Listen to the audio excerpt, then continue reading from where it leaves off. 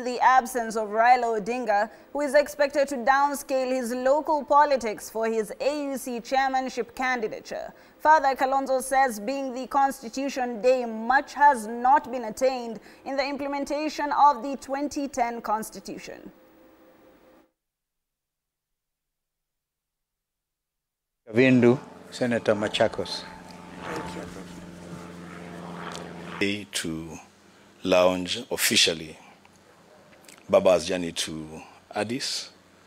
I'm hoping that our leader, the Right Honorable Raila Odinga, on the sidelines will take time to whisper to President William Ruto that he has a duty of care to protect this Constitution on this Katiba Day.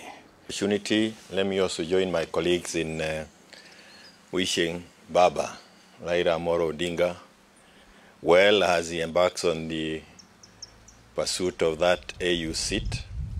We have faith in his ability to guide this continent. He has guided our opposition side of government in this country for a while. He has also been part of government for a while, and we know and appreciate his immense contribution to the governance and democracy of this country. We have the responsibility, of course, as he exits the Rokosh scene, to ensure that the part of the Constitution that requires a vibrant opposition is kept going.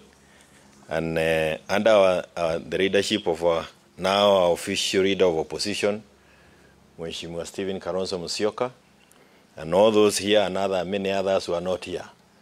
We believe that we have that responsibility as part of ensuring that the Constitution of 2010 is implemented. I will continue with the gaps that have been identified, or the gaps that exist in our 2010 Constitution, by mentioning that the minority rights. Right. Youth in Bungoma